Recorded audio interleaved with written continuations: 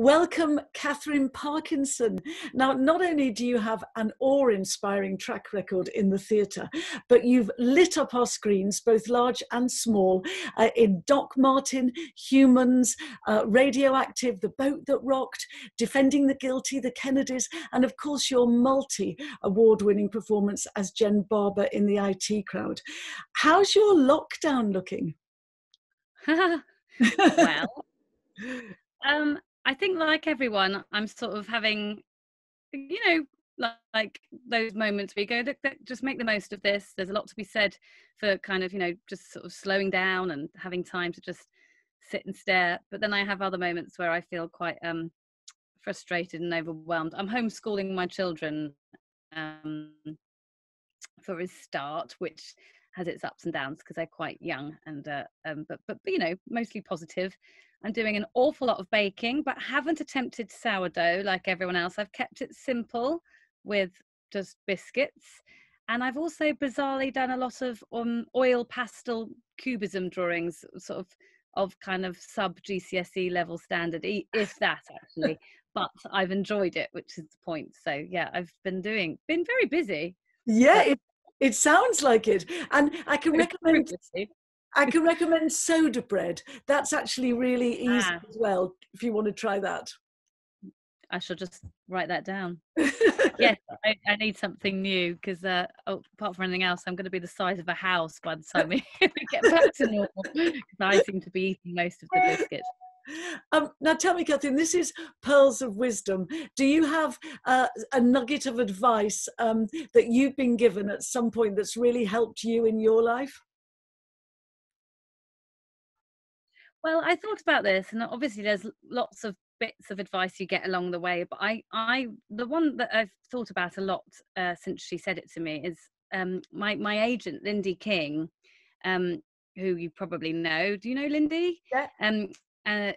She once said something about how you're responsible for the energy you bring into a room, and I think that's quite a good thing to sort of remind you of, because I think sometimes particularly in London, when you're very busy, the sort of busy kind of commuter kind of life, where you can end up turning up at a new workplace and with new people quite often in our business, right, who you haven't met before, and I think sometimes you can accidentally have a slightly passive aggressive energy. I'm talking about myself here, not necessarily always as open as you could be, and I think it's just something that's kind of catching a sort of almost or I'm busier than you kind of London sort of attitude, and I have just noticed it occasionally, being guilty of it and thinking, why did you do that? Why did you come into the room with a slightly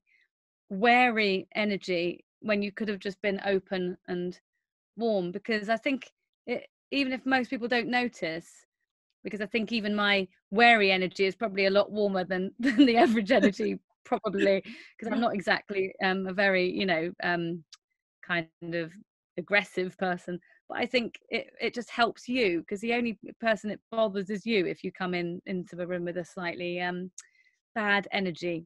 So that's my pearl of wisdom. I think that's absolutely fascinating. How kind of insightful of Lindy as well to pass that on, because it's true. I mean, do you find as well that if you've maybe even in a social situation, if you have come in a bit under or a bit not like you want to be, do you kind of check yourself and reframe?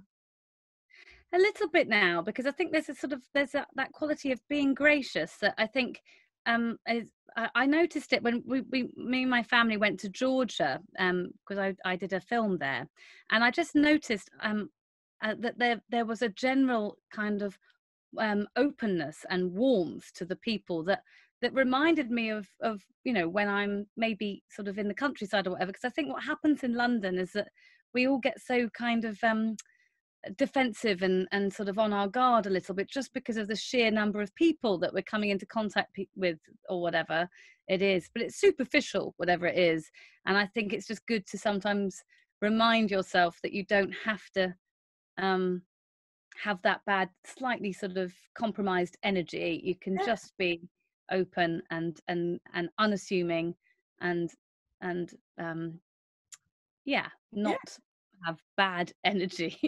That I sounds don't so oogly, doesn't it?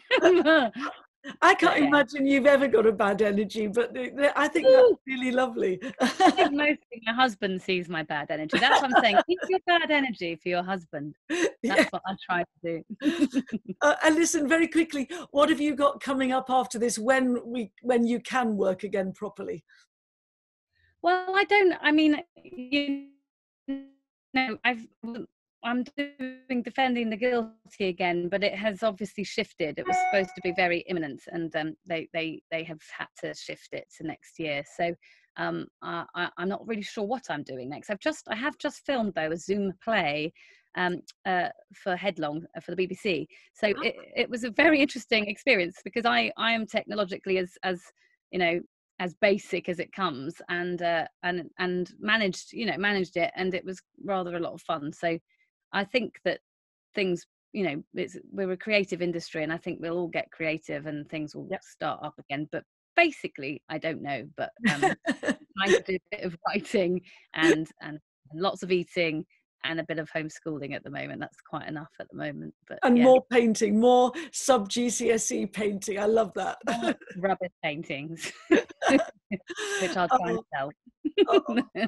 Listen, thank you so much for joining me, Catherine. That was really, really lovely, and an Oh, excellent, very different pearl of wisdom. Thank you. thank you. What a pleasure. My mum and dad will be very pleased to read it. They like Saga magazine, and Oh, I good. like.